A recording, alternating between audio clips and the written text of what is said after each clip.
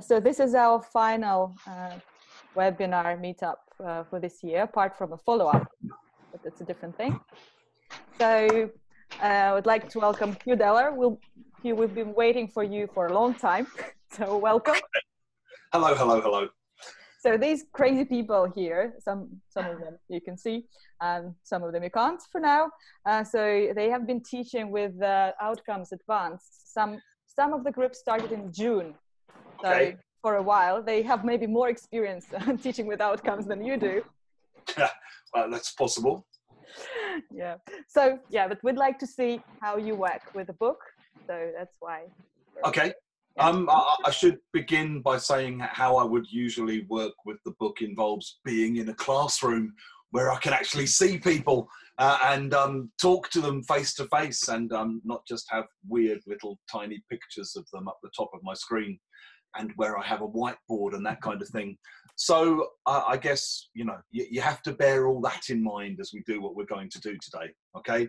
I'm not massively adept at using Zoom, and I also have someone upstairs in my house fixing a water tank, so I may also get distracted by all of this, okay?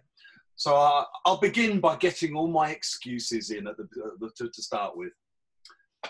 So I'm guessing from what Anita's told me that most of you have copies of Outcomes Advanced with you, yeah? Yeah. Okay, good, good, good. If you don't, go and get it quickly. I can see people running off to the other room to grab it. Yeah, because you refused to use the illegal PDF copies on the screen, so for some reason. Now, there it is, look. Well done, Natalie. So, what we're going to be looking at, talking about, doing some language connected to, and maybe some listening connected to, is generally just talking about the media and thinking a little bit about newspaper English, journalism, and stories that you hear in the news. This was one that Anita picked for me yesterday and basically said, do that spread. So, you know, I'm at her mercy.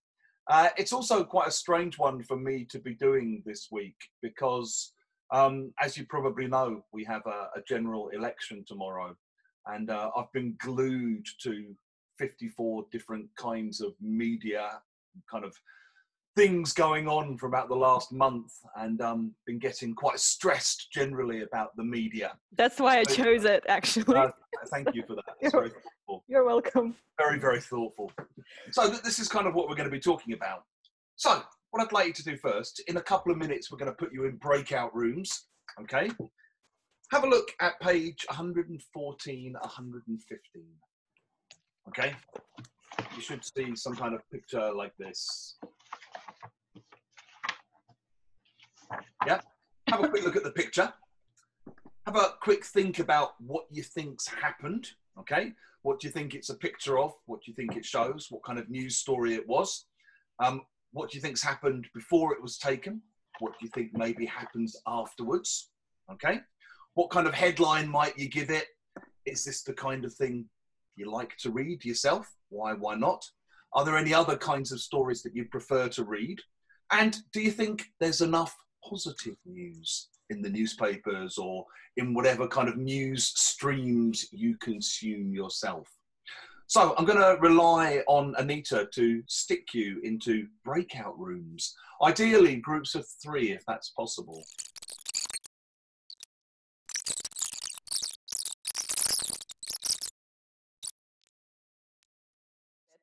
So, sorry to drag you all away from the part. I feel slightly guilty.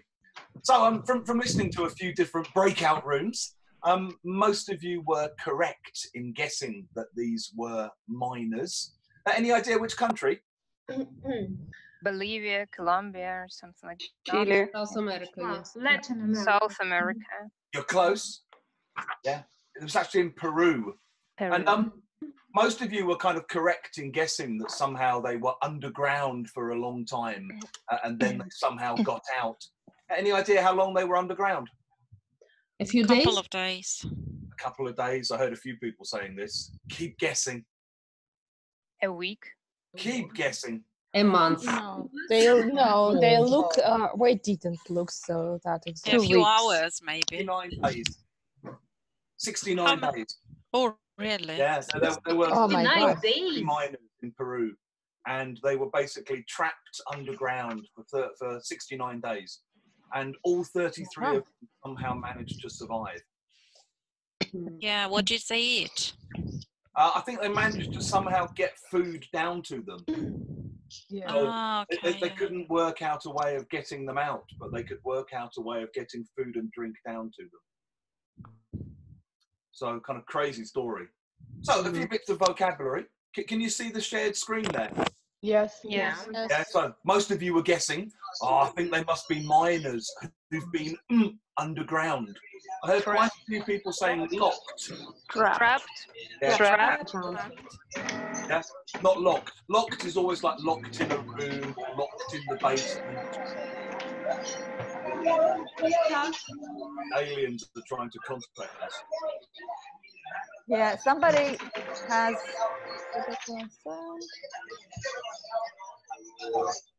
Oh, Okay, just a second. They've been trapped underground, yeah, and I guess that they've just been. So if you're trapped and then someone kind of frees you, you've just been Rescued. rescued. Okay, yeah. Quite a few people I noticed basically are not big fans of news channels or newspapers. Quite a few of you were just saying, personally, I just avoid most news channels, most newspapers. Stay away. Stay away. Get rid of. Not get rid of. Again? Stay away. Stay away. No, stay away. Stay away. Like if you come to work and you've got a terrible cold, people might say to you, God, stay away from me. If you try and avoid something, you of it. There's Maria writing in the chat, steer clear of. hot. Okay, yeah, sorry, I missed it, Maria. Steer clear of. So, I just avoid them because the news is depressing. The news really gets me. Frustrated. No. It's depressing. If I watch Depressed. the news, I just want to kill myself. Gets me Gets me down. Someone has Gets written. down. Gets me down. Yeah, it depresses me. It really gets me down. And some of you were saying sort of slightly guiltily, yeah, I know, I should try to follow what's happening in the world. I should try to with what's going on. Keep up to date. Keep up with. Keep up with. Yeah, you don't need to say to date, just Okay. keep up with. But it's too depressing. I just can't it. Face it. I can't face it. Yeah, it's usually negative. I just can't face it. Like maybe if you should go to the gym and do some exercise or something, but it's cold outside and it's raining. You going to the gym? I just can't face it today. Some of you were talking about how there are very, very, very few positive stories in the news. And you were saying there's like a complete lack of positive stories. There's a real of positive Deficit. stories. No, deficit's much more economic. So, you can run a trade deficit as a country. Deprivation. Real dearth. New word. Real dearth of positive stories. There's. Yeah, like a real shortage of, a real lack of. And there were a couple of optimists in some of the rooms kind of saying, listen, it's not all depressing. Sometimes you get some positive stories. It's not all It's not all bad news. It's not all depressing. It's not all... Doom and gloom. It's not all doom and gloom. Yeah, and again, it's usually negative. It's not all doom and gloom. Doom and gloom. Yeah. I'll share the file with you later, okay? Mm-hmm. So don't panic about writing everything down. So let me stop the share, go back to the thing. Yeah, okay. So can you still hear me, see me okay? Yeah. Yeah? So have a look at the next page, page 116. And first, I'd like you just to look at the picture at the top there, okay? You've got a whole selection of headlines from one particular local newspaper. Have a quick look through. Where do you think the newspapers are from? Yeah. And any language you're not sure of in the headlines?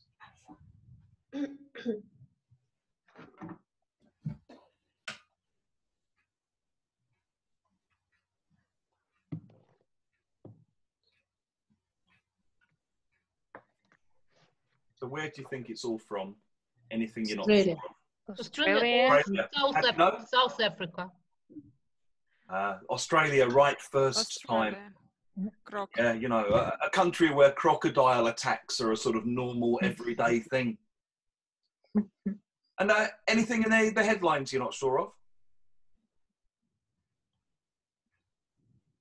My favourite headline is Crocs attack drunk locals. There's got to be a really good YouTube clip of this somewhere. You know, there you are, sitting there having a few beers with your friends outside, when suddenly it's God's way of telling you to stop drinking and go home. Anything you're not sure of? You're okay then? Are we talking about the headlines, the main headlines, or the ones underneath? No, the headlines at the top. The Croc headlines. Jaws okay? of a croc. Again? Jaws of a croc. Yeah, the jaws, like, you know. Yeah. Yeah. The film Jaws. Yeah, you rescue the cop from the croc jaws. I guess the crocodile was about to kind of eat this policeman and they somehow pulled him free. Yeah. So we're going to be looking a little bit at kind of newspaper headlines and the language of headlines. Have a quick look at the yellow box. I'll give you a minute just to read through it.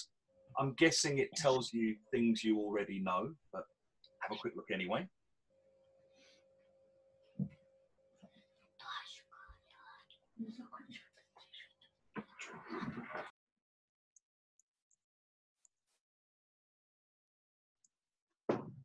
Yeah, one of the strange things with headlines, I think, is it's not only always just shorter words. Obviously, headlines do often use shorter words because of the space and the kind of pressure on space. But often, if there's a synonym, they'll use the synonym which is more dramatic as well. Yeah, not necessarily just because it's shorter, but also because it has more of a kind of impact on the reader. And as I'm sure you know, the headlines will leave out, nice for Russian speakers, leave out the articles, leave out any extra additional bits of grammar. So if you have a look at the exercise, you've got 12 sentences, 12 newspaper headlines. What I'd like you to do first on your own, okay, just try to replace the words in italics with the words in the box, words and phrases in the box. Anything you're really not sure of, shout or stick it in the chat box. Okay, give you 3 or 4 minutes on your own just to try it. So what does vows mean? Vow. V-O-W-S. Yeah, so if you vow to do something, yeah, vow to do something, you promise to do it.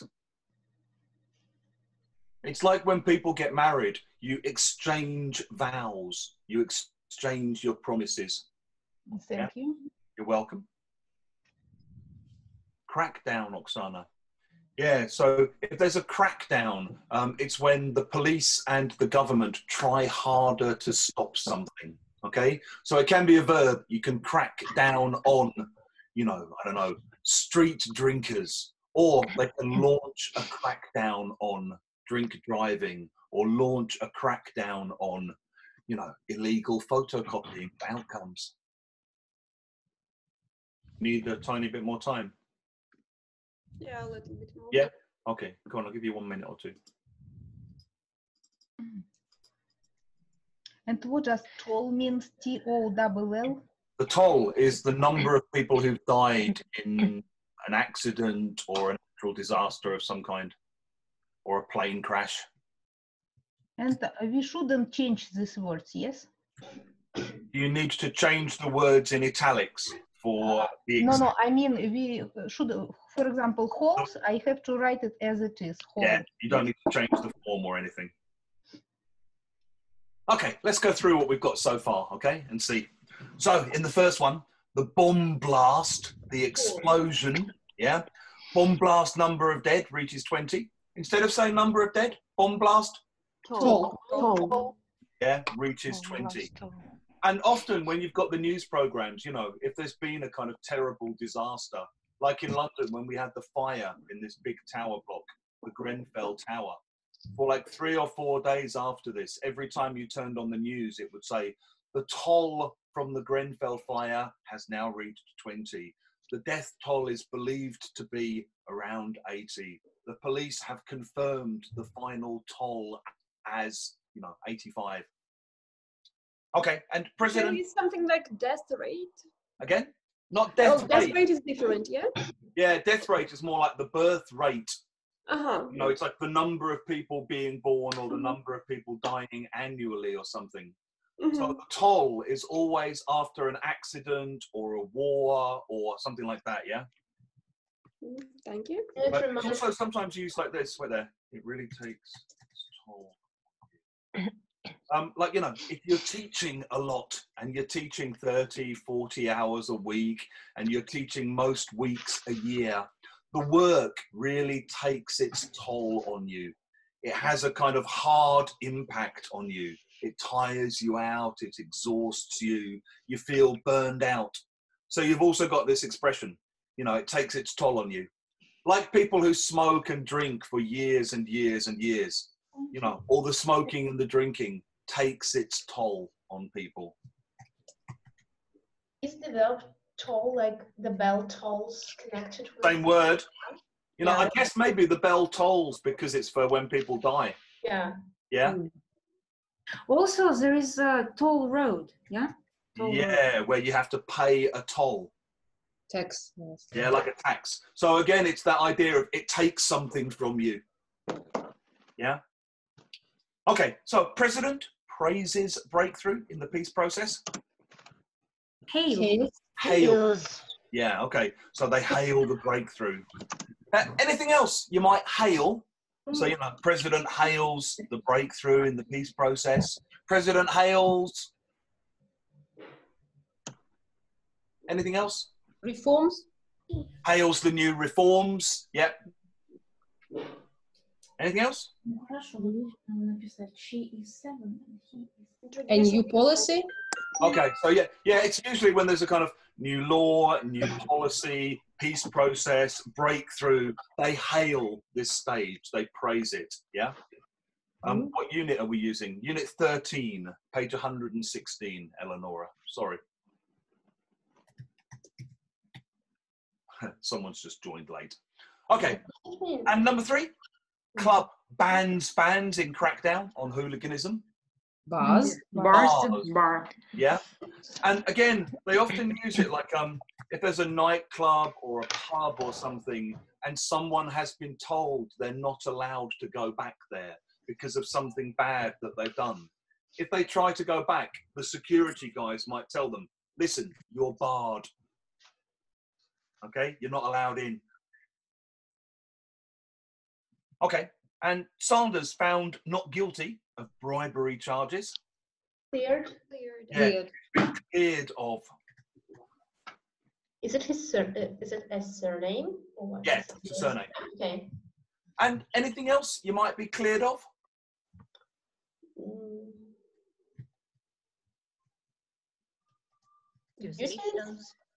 Again? Of suspicion? No, you can't be cleared of suspicion. Accusation. Cleared of duties? No. Like it has to be a crime. So it's something like you've been cleared of the rape charges, cleared of murder charges, cleared of fraud charges. Yeah? So it's usually you're arrested, you're charged with these things, you go to court, they find you're not guilty, you've been cleared of all charges. Yeah? So it may be like that. Okay. And police take $10 million drugs in house raid? Seize. Okay, sounds a bit more dramatic. And anything else that the police might seize during a raid? Weapon, guns. Yeah, okay. You know, so they often kind of, wait there, they seize a huge stash of guns. Drugs. Oh, money. Money. Money. Oh, it can also be money as well, yeah? Yeah, I mean, usually it's drugs, guns, or money. Yeah, sometimes all three, I guess. Okay, and win brings Boca, it's a football team from Argentina, to the point at which they can win the league title. To the brink. Yeah, brink of. To brink of league title. Yeah. And anything else you might be on the brink of, apart from on the brink of winning the league? On the brink of disaster. Yeah, can be for negative things as well. You know, it's how I'm feeling a little bit ahead of the general election tomorrow. Yeah, so it can be for negative things, can be like on the brink of disaster, yeah, on the brink of a nervous breakdown. You know, it's how most teachers feel as you get towards Christmas. God, I'm on the brink of a nervous breakdown. But it can be positive things as well. So, you know, on the brink of victory. Yeah, on the brink of a major new breakthrough. Okay, and a secret document that was given to the press reveals plans to slash jobs. Leak. Yeah? Yeah, why not leakage? Or is that a noun? In short term? It's the wrong word. Might be. Why? Because it's a leak. It's the wrong word. Yeah, and it can be a verb as well. So, you know, you can leak documents to the press. And the people who leak documents are called... Whistleblowers. Yeah, whistleblowers. Mm. Yeah.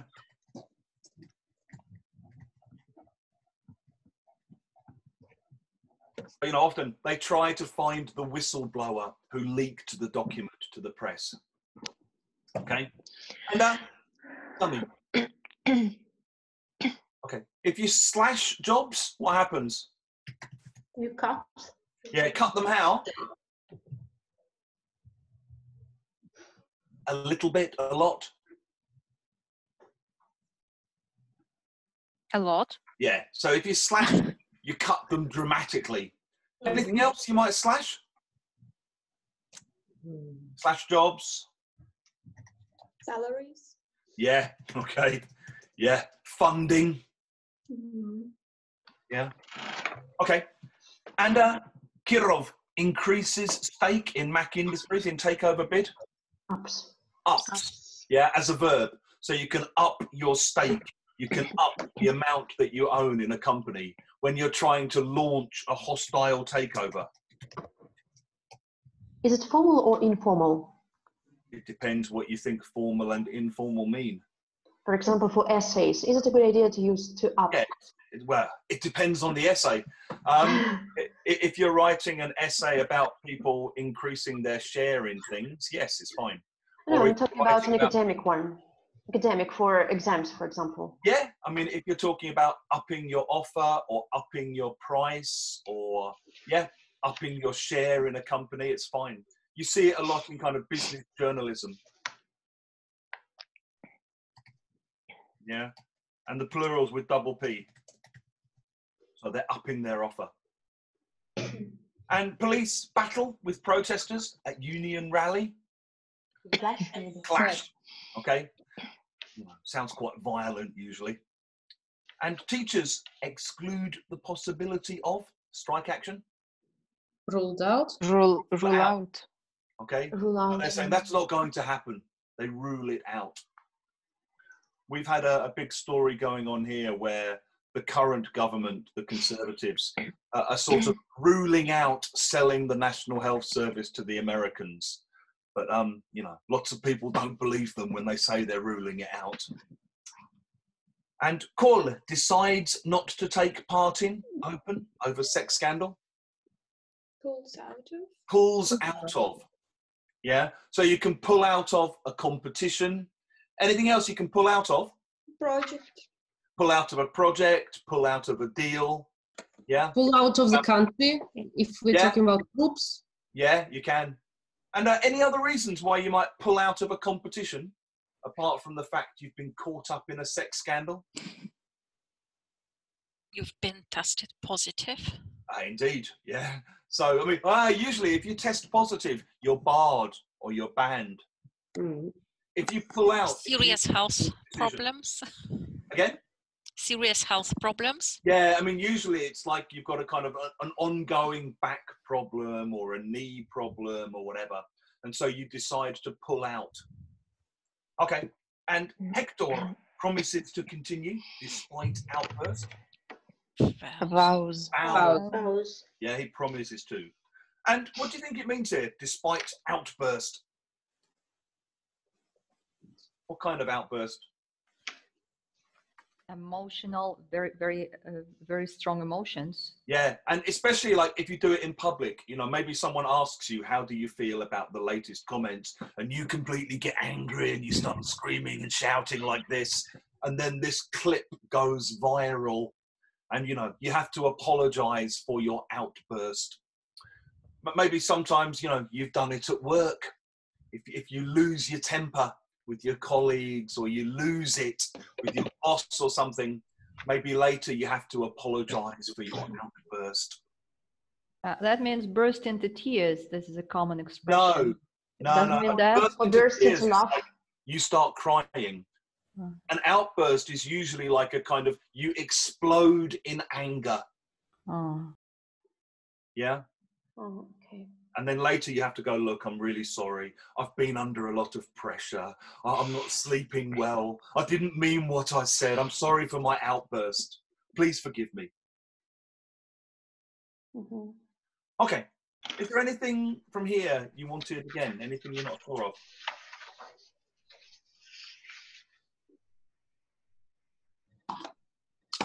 Okay. So I think what we'll move on to is exercise 3. Okay. I'm going to give you a minute just to read through the questions 1 to 8 in exercise 3. We'll skip number 2 for now. Okay. Give you a minute just to read through. Anything you're not sure of, shout. In a minute, I'm going to put you in rooms and you're going to talk about these. Anything you're not sure of here? Can you please explain again crackdowns? Which one? Crackdowns. Yeah, so if there's a crackdown on something, yeah, it's when the police and the government try harder to stop something from happening. So, you know, for example, I know in Russia, there's a crackdown on smoking in public places. Yeah, you know, like 20 years ago, you used to see it everywhere. Now it's like very difficult to just find a place where you can have a cigarette in Moscow. Yeah. In London, for example, I mean, 10 years ago, there was a lot of illegal cigarette selling. People would smuggle cigarettes in and like organized gangs would sell them on the streets. Then they launched a crackdown on this and suddenly you didn't see it anymore. Yeah. So they try harder to stop something illegal from happening. Thank you. Yeah. And a bid to break a record? A bid is like an attempt. Uh-huh. Yeah. So, you know, someone's trying to break a record or trying to win something. Yeah. So I'm going to put you back into breakout rooms, okay? Rooms of 3 again. I'll be popping backwards and forwards between the different rooms and listening in. I'll give you a few minutes. These questions, your answers, your experiences, your ideas. Okay? So I'll leave Anita to do the magic. Done. Done? Perfect. Okay. I'll see you in a few minutes.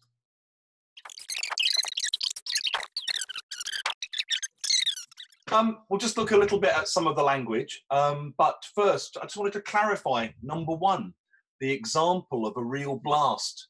Did anyone come up with any examples? Chernobyl. Chernobyl was not a blast. No? Chernobyl was a nuclear reactor that went into meltdown. Yeah. How about I have an example. Tell me. Is that Natalia? Yeah. Pentagon. Is it about a blast? Which one? In the USA, you know, Twin Towers.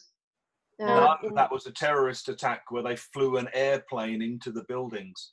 So it wasn't a blast, yes, No. finally. No. I've got an example. One of the participants of the conference where you took part as well, ELT Trends, wrote on Facebook, the conference was a real blast. Ah, that's a different meaning. Yeah, I can imagine, but it's a blast. So if you say something was a real blast. So I have an example. Go on, tell me. I was telling it in our discussion. I was saying it in our discussion that a friend of mine used to live in Chelyabinsk, and several years ago, meteorite fell near Chelyabinsk, and the blast broke my friend's windows. Is that the right usage of blast? It is, but that's a different kind of blast again. You can say that the blast or the noise or the impact broke the windows. Yeah, I remember the Chelyabinsk thing. In this context, it basically means the exploding of a bomb. Of a bomb? Okay, it's a bomb. Hiroshima, yeah. So, for example, I mean, I remember in 1993 when the IRA bombed Canary Wharf in London. I can remember waking up in the middle of the night and hearing the bomb blast. You know, it was about 8 miles from where I was living, but I heard it, woke me up. And so, you know, it was a physical bomb explosion. Does a blast always presuppose massive effect of this explosion? Usually, yes. Yeah. Yeah. So, I mean, like in London in 2005, when we had the terror attacks on the underground and on the bus, there were 4 different bomb blasts in 4 different areas. Yeah, so it's always a bomb, basically. So I'm just looking through and thinking about some of the language. They've been repeated. Yeah, so some of you were talking about on the brink of disaster and talking about the recent decision to ban or bar Russian athletes from international sport again for the next 4 years. Following all of these repeated accusations of illegal giving of performance-enhancing drugs to people. Illegal? Drug dealing? No. Doping. Doping. Yeah? So, you know, the accusations of illegal doping. And they haven't been cleared of these accusations, right? It sounds like the international bodies have decided to believe the accusations. And I'm just a teacher. I'm not the judge. No, I mean, I'm just practicing this vocabulary. Well done. So some of you were talking about the whistleblowers and sort of different reasons why whistleblowers do things and saying, well, sometimes whistleblowers can see there's all this kind of dark, bad, strange stuff going on. Not put a light. So they want to a light on. To shed? You can tell you've got 2 choices. Shed light on or a light on. So you can do it either way. Shed light on or shine a light on. Yeah, one of them you need the article. And if you want to talk about all of the kind of, you know, the dodgy, illegal espionage and spying. Messy. Nah, not messy. Messy bedroom. Murky. Again? Murky. Murky. No? Yeah, murky. Yeah. Murky. You know, if you work in espionage or you work as a spy, it's a very murky world. You know, it's like if you go diving and you go down like 30, 40 meters, yeah, it gets quite murky down there. You can't see very clearly. It's not safe. You don't know what's going to come out at you. And so, you know, if you're this kind of whistleblower, well, the reason why you're kind of leaking information, you have a fairly pure, Motives? Motive. Yeah. Okay. Some of you were saying, yeah, but sometimes people leak information because they're scared, because they're worried about what might happen to their families. They feel like it's the only way that they can kind of look after themselves. Self-protection. No, I knew you'd say that. Could be easy. Yeah. Preservation. Preservation. Preservation. Yeah, so you know, it's just for self-preservation. It's done out of fear. Some of you were talking about companies that you'd worked for, and you were saying that when you signed a contract with those companies, they were worried that you might steal or leak information. So in order to prevent this kind of leaking of sensitive information to their competitors, to prevent industrial espionage, you have to sign a Non-disclosure agreement. Non-disclosure, yes. Non-disclosure agreement. Sometimes people just call it an NDA. Yeah. Which I can't spell. Non-disclosure. Ah, it's been a long day. Agreement. Okay. Someone, can't remember who, was talking about a judge, and the police raided the judge's apartment, and they found this huge amount of money in his house. Okay. And, you know, he had to try and explain where all the money had come from. And you were saying, like, it was a real lot of money. It was a lot of money. A bulk? Now, if you want to emphasize how much it was. A pile. Now, Ton. Now, it was a hell of a lot of money. A hell of a lot of. Okay. A fortune. You could say it like that, yeah. But if you want to emphasize, like, you know, they found some money. How much money? A hell of a lot of money. More conversational, yeah. It's just more normal, everyday spoken English. And usually with fortune, like, you spend a fortune, it costs a fortune, but they found a hell of a lot of money. He had a hell of a lot of money. Yeah. Some of you are asking if you can say that an event causes a blast in the media, and I was saying no. Oppression. Nah. Outburst. Like a kind of everyone talking about it and writing about it, and there's an angry response. Obsession. To the media. No. Outburst. Outburst is when you shout angrily at someone. An outcry. An outcry. Yeah. So, you know, maybe like now with the news about the banning of Russian athletes, you know, there'll be an outcry in the Russian media. And can we say it caused uproar? It caused uproar as well, yeah, with no article. It caused uproar, it caused an outcry. And the last one, some of you were talking about people who were almost successful, but then everything went wrong for them. And you were saying, oh, you know, I can think of lots of cases of people who were on the brink of success. Yeah, but then everything went? Pear-shaped. Pear-shaped, yeah. Everything went wrong. Everything went pear-shaped. So, 1 minute. I'm going to stop that share. I am going to send you that file. May I ask a question? Of course you may. So can we use on the edge of as the same as on the brink of? On the what? On the edge of something. Nah. No. Usually it's on the edge is more literal. So it's like, you know, I was on the edge of my seat the whole way through. It means excited, yeah? Yeah, like if you're watching a film or something and it's really gripping, you're on the edge of your seat. And on the verge. You know, don't leave that glass on the edge of the table. On the verge is usually more metaphorical. So it's usually more kind of, you know, on the verge of success, on the verge of disaster, on the verge of a nervous breakdown. Yeah, it's more of a kind of metaphorical concept. So I've just sent you the vocab there. May I ask you a question? Of course you may. Yeah, went pear-shaped. Why pear?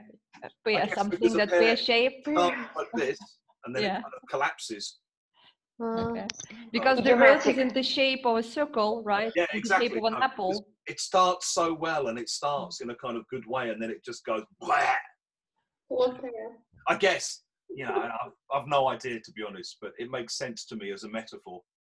Starts well, collapses at the bottom. Anything else you wanted to ask about? Any other vocab or anything looked at that you're not sure of?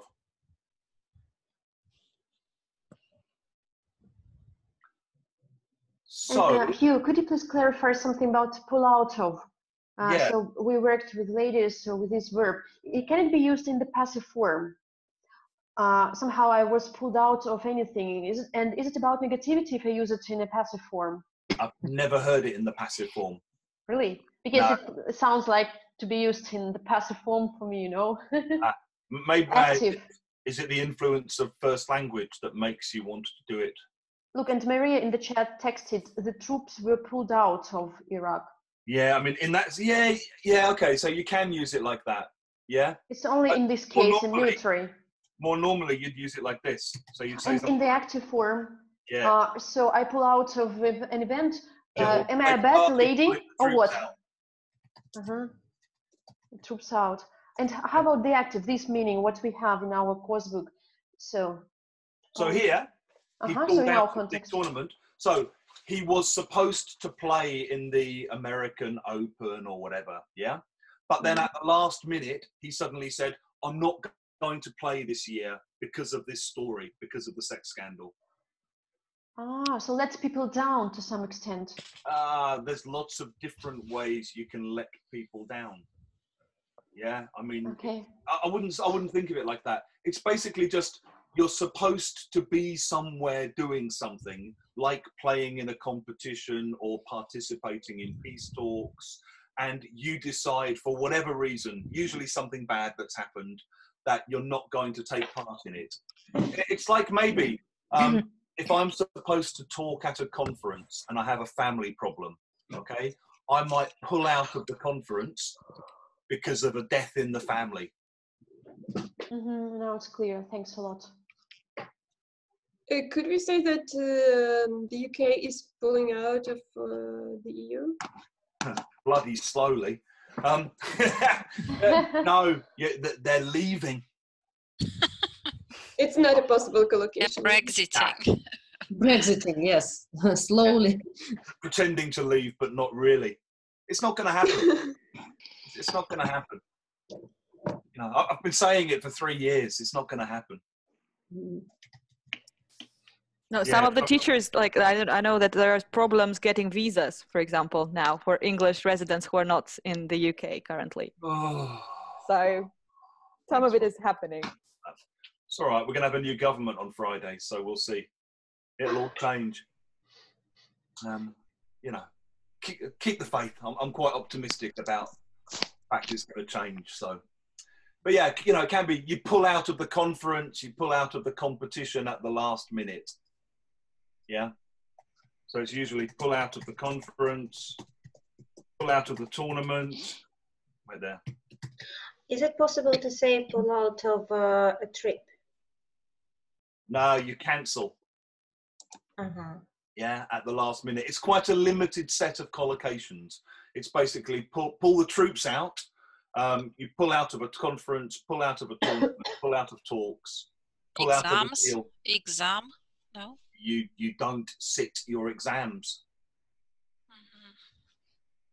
Yeah, you can't really pull out of the exams. I mean, again, if somebody said it and it was in a conversation, I probably wouldn't notice and think, yeah, I know what you mean.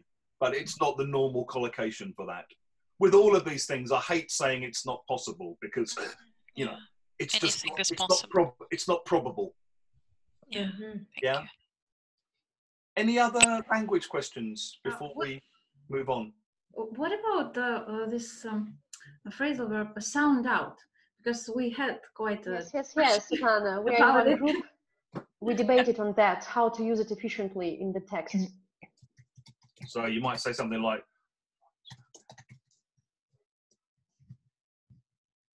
this, right there.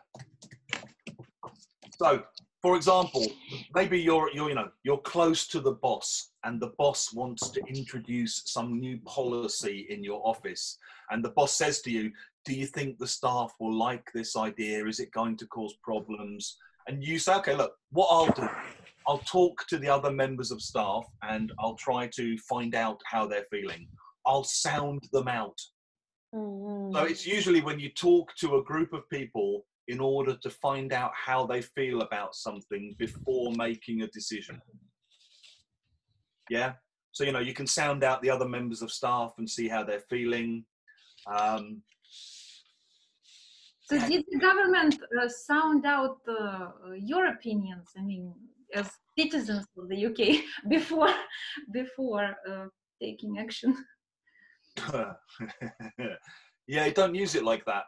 It's No? usually, no. They can ask you for your opinion.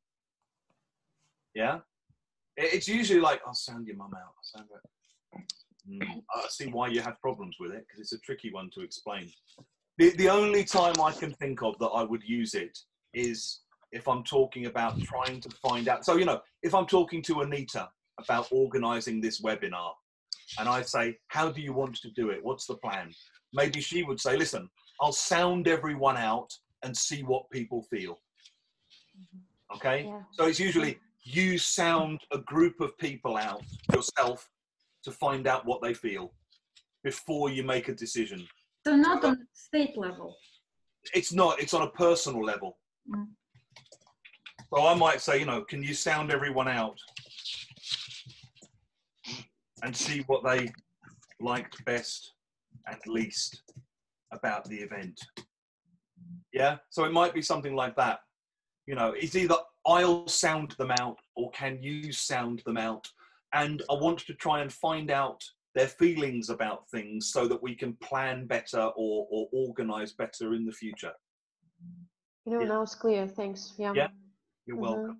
So, anything else you're not sure of?